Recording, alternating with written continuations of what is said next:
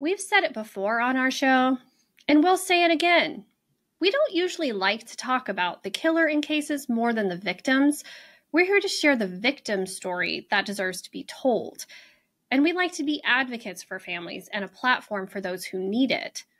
That being said, sometimes there is a case that we feel compelled to talk about where there just isn't much information about the victims. We never mean any disrespect when we talk about these cases, and we just want the information out there for educational purposes. We are Weird True Crime, after all, and we can't help but share those stories that really make you say, what the f-? Today's story is exactly one of those stories. Over the past year of us presenting these cases to you, we've talked about kids who have killed their family members, an evil stepmother who murdered her stepson in one of the most heinous ways, as well as evil deeds carried out by complete strangers on complete strangers. Today's case falls into the latter category, but done by a couple of people you'd probably least expect.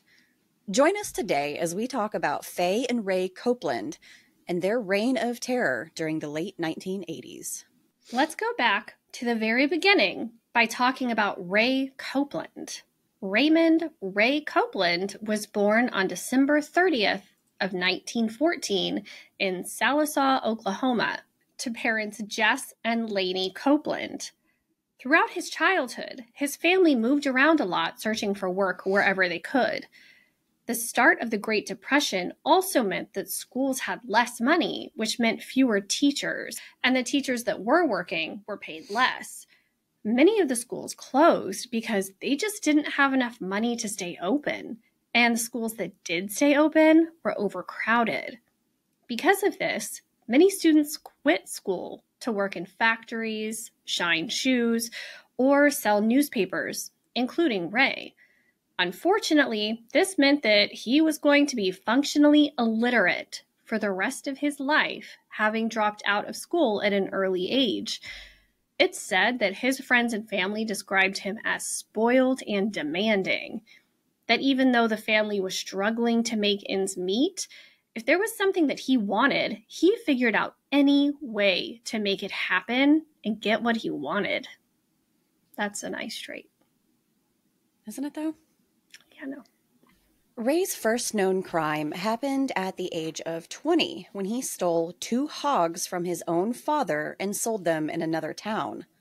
Lucky for him, his father covered for him and no charges were pressed. That was just the beginning for Ray. In 1936, he was caught forging government checks in Harrison, Arkansas, and sentenced to a year in county jail. I'm not sure if kids these days even know what a check is anymore, but back then, it wasn't a new concept.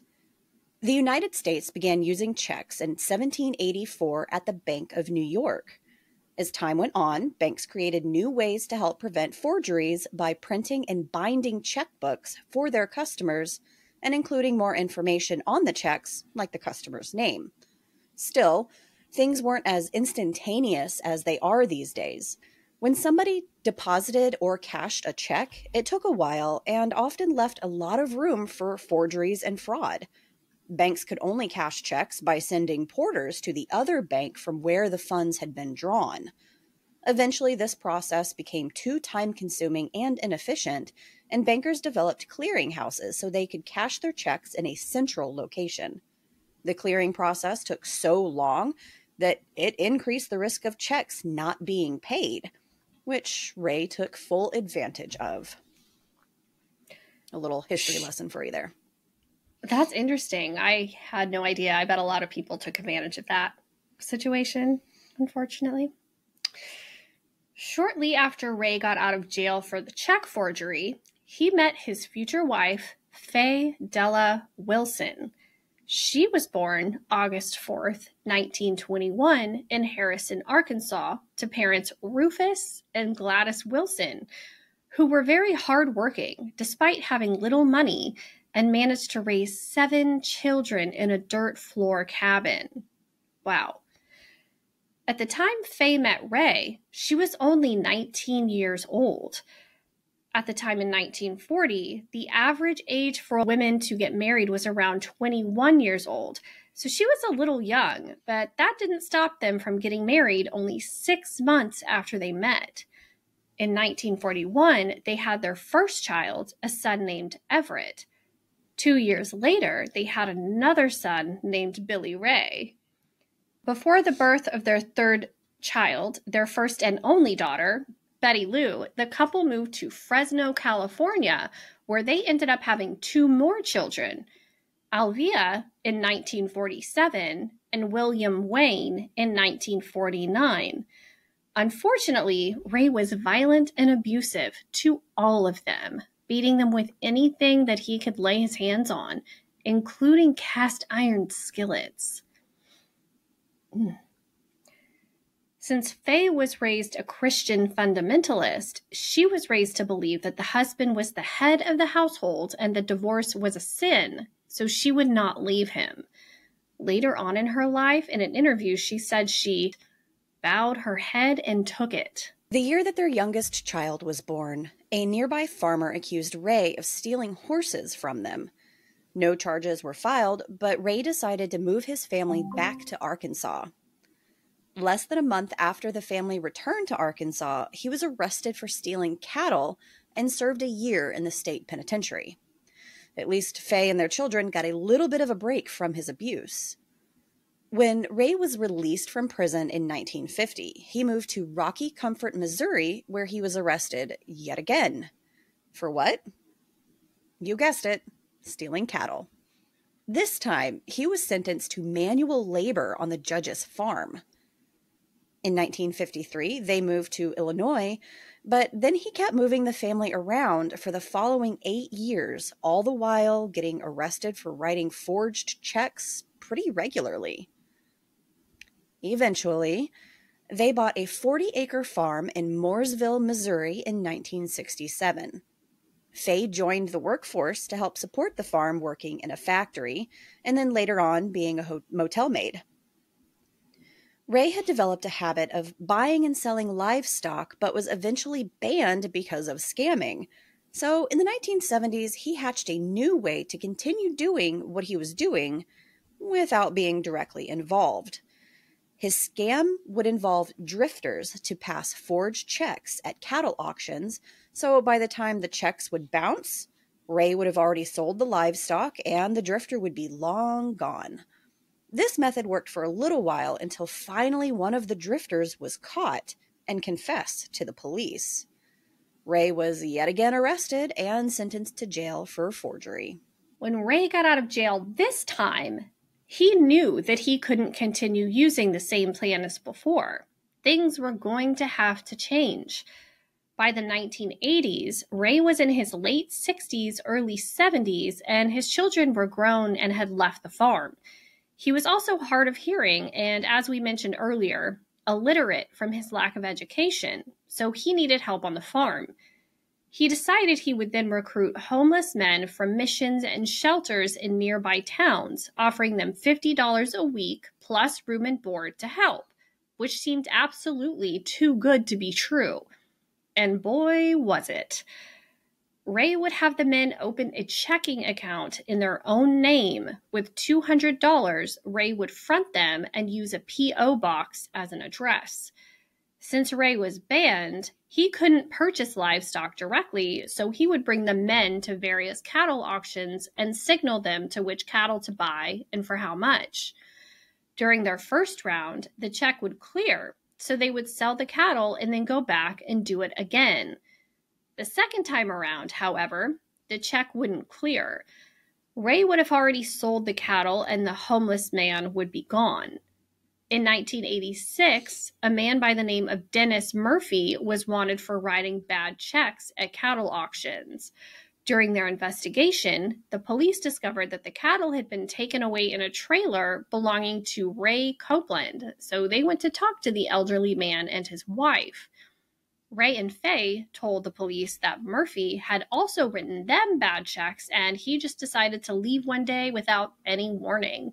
Since Murphy was a known drifter, the police let it go and didn't look further into it. A deputy from another county came looking for a man named Wayne Warner later on. The Copelands gave him the same story about Warner writing them bad checks and then just disappearing. In total, 7 men were wanted for these forged checks written at cattle auctions throughout central Missouri. All of them were missing, and all of them were in some way related to Ray Copeland. In August of 1989, the Missouri police received a phone call from a man named Jack McCormick in Nebraska. He told them he thought he had seen a human skull and bones on the Copeland's farm. In early October 1989, the sheriff and 40 police officers raided the Copeland farm with a search warrant, even using cadaver dogs.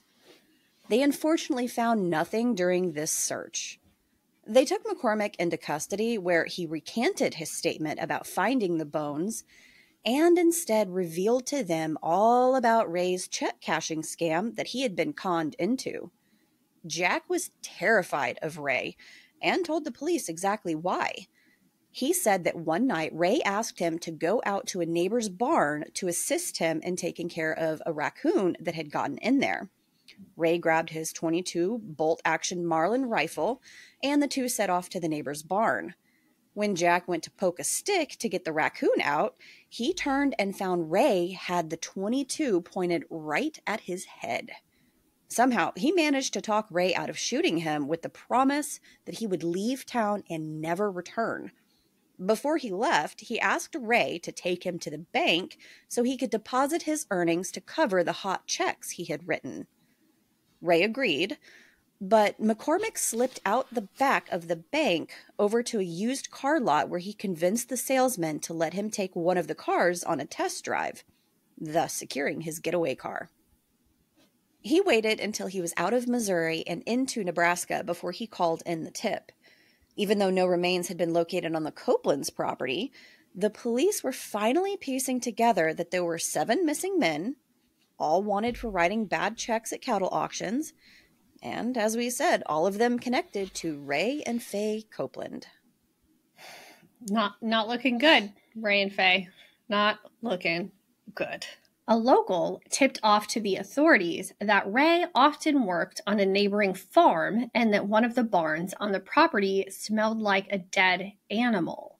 When the police searched the property and that barn, they discovered a shallow grave containing the skeletal remains of 3 men, all of which were killed by a .22 bullet to the back of the head at close range.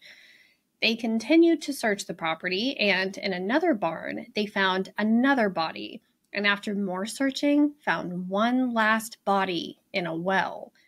The last man they found had been wearing a belt with the name Dennis on it. The police searched the Copeland's home and found many of the missing men's clothing and, hidden in a camera case, a list of men's names. Some of the names had X's next to them, and nearly all of them had been wanted in connection with the hot check scam. All of the bodies were badly decomposed, and it had been difficult to identify them. Since they were transients, any medical or dental records they could obtain were very old or just didn't exist, and many had gone decades without dental care. The families of the men likely didn't even realize they were missing, much less no longer living. Dennis Murphy was identified by the odd shape of his mandibular condyle, which is the joint of the jawbone, and forensic scientists were able to identify the other bodies as those belonging to Paul Cowart, James Harvey, John Freeman, and Wayne Warner. Each one of these men was on the list the police found and had X's next to their names. Ray and Faye Copeland were charged with the murder of the 5 men and tried separately, with Faye going first on November 1st, 1990, at the age of 69. Faye's son and court-appointed psychologist were not convinced she was guilty. This was largely due to the fact that, technically, the only evidence that tied Faye to the crimes was the list that was found hidden in the camera bag in her handwriting. and a quilt she had made using the clothing of the dead men. The psychologist, Dr. Marilyn Hutchinson, also stated that Faye suffered from textbook battered woman syndrome. Faye said time and time again that whatever Ray said or did, she did not ask questions for fear of being beaten, and that Ray had carried out the killings without her knowledge. Dr. Hutchinson also testified that Faye was able to discern right from wrong.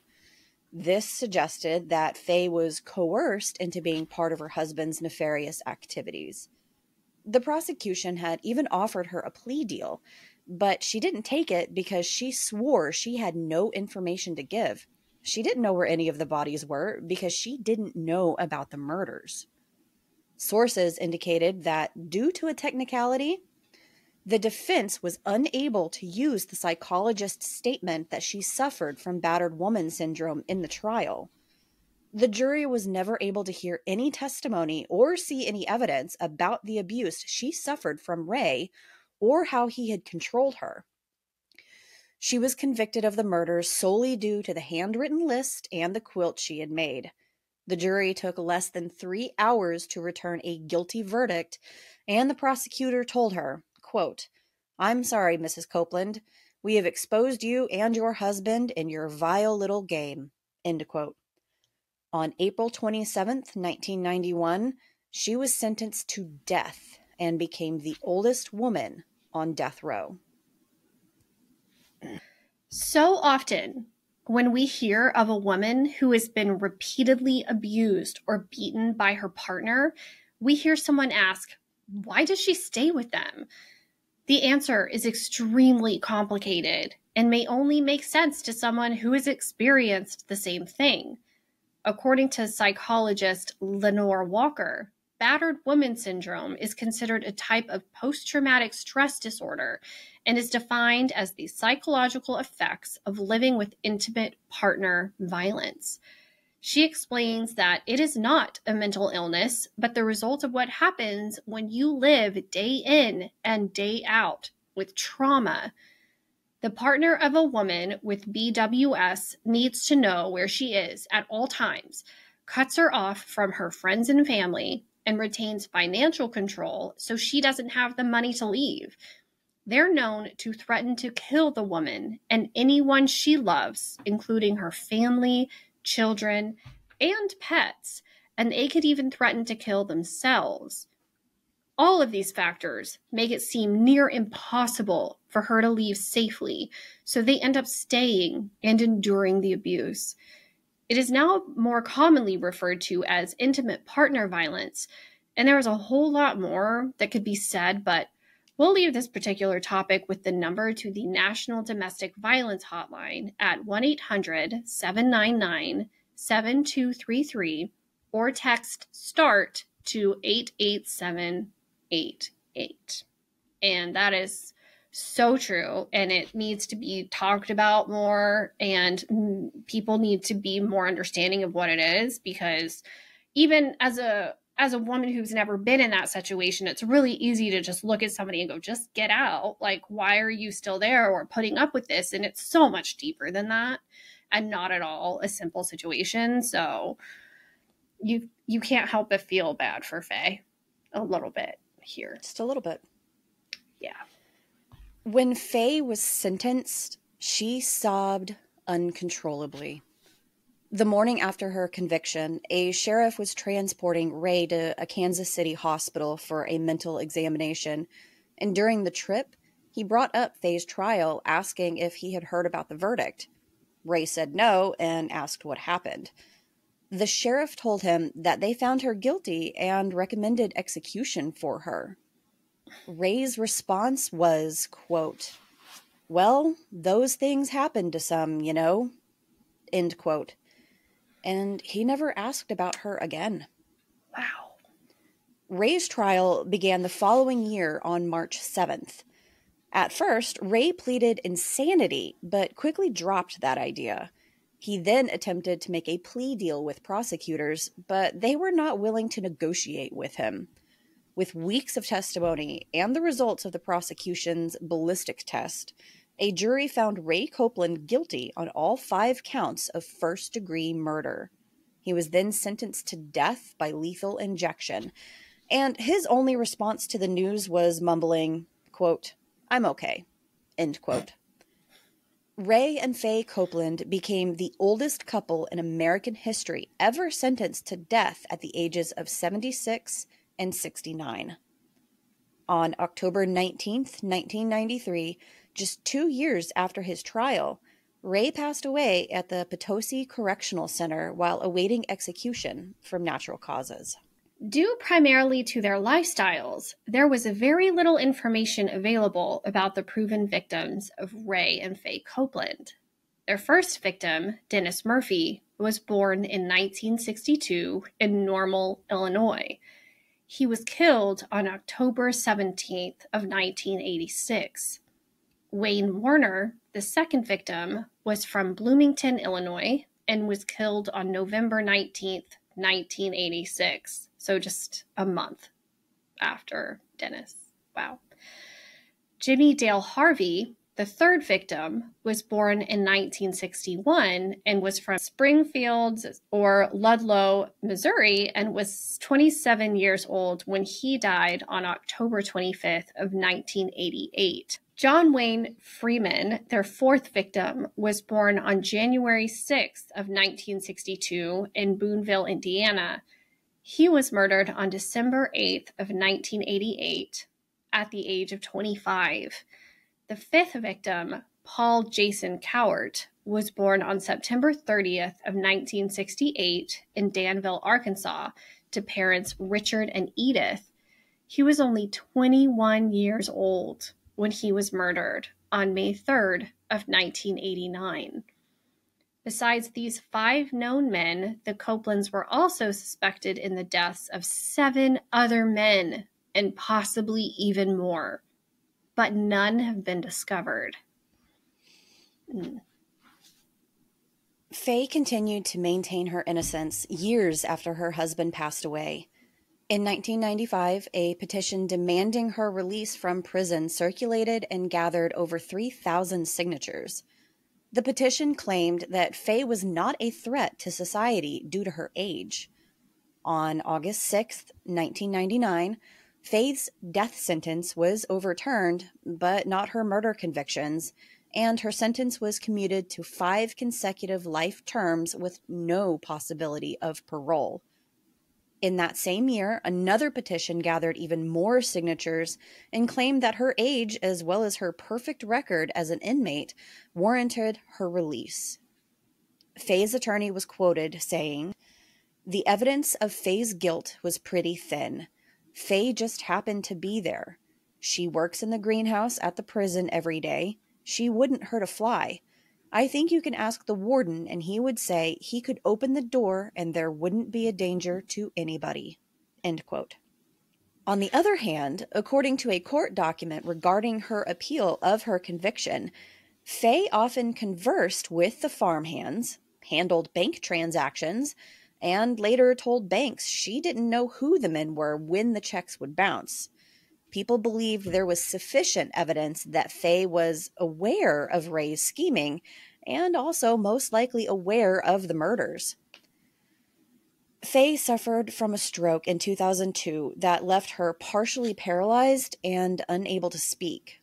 Weeks later, she was sent to a nursing home, and she died a year later on December 23rd, 2003, at the age of 82.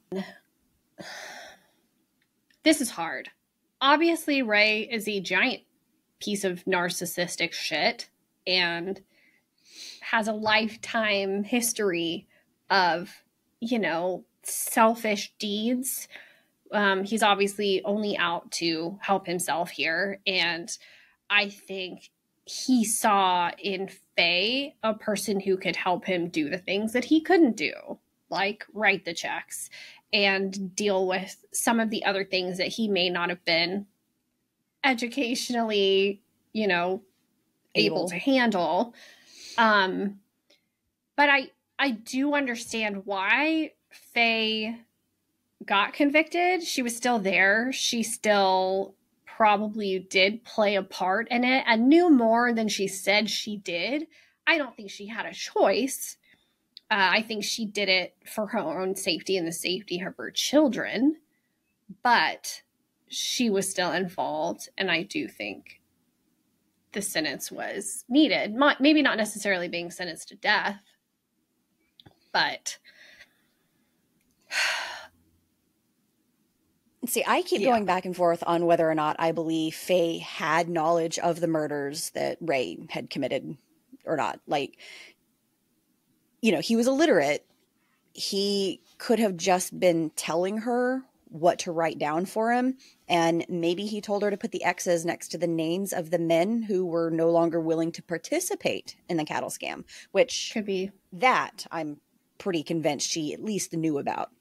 The scam. You know, as far as the quilt, she was a thrifty woman, and considering the lifestyles of the men, they weren't going to be coming back for the clothes. So she just recycled them in a beneficial way. I don't know. She had been raised in an era where you really did just keep your head down and, for lack of a better term, obey your husband no matter what. Yeah. I did read in an interview Faye had done with Leigh Kavanaugh of the Kansas City Star after her sentencing. She had told him that she wasn't even allowed to have flowers at home. Ray didn't like her paying attention to anything other than him. It was fine if she was with him or working the cattle or the tractor, but flowers weren't allowed. She also said, quote, "Maybe we'd have gotten along better if I had knocked the shit out of him a few times. I've often thought since maybe this was for the best. Where did I go wrong, if I went wrong? I know one place was getting married at all. But he was my life for many, many years. I didn't know nothing else. Will I get out? I may go out feet first, but I'll get out of here. Someday." End quote. Man. So I go back and forth on whether or not she had knowledge of the murders, but yeah, she definitely, with the check cashing scam, I don't know that she necessarily should have gotten the death penalty for that. I don't think she should have. I don't think she should have been sentenced to death. I think she was obviously part of something illegal and needed to be sentenced for something, but it's hard to say. I guess we'll never know. Let us know, listener, what you think about this case. Do you believe Faye was the victim of her husband's heinous behavior, or do you think she was his willing accomplice?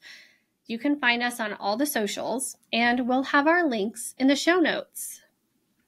Be sure to join us next week for an all-new What the Fuck Wednesday, where we explore the lighter and sometimes educational side of true crime. Until next time, stay safe. And make good choices. Bye. Bye. Bye-bye.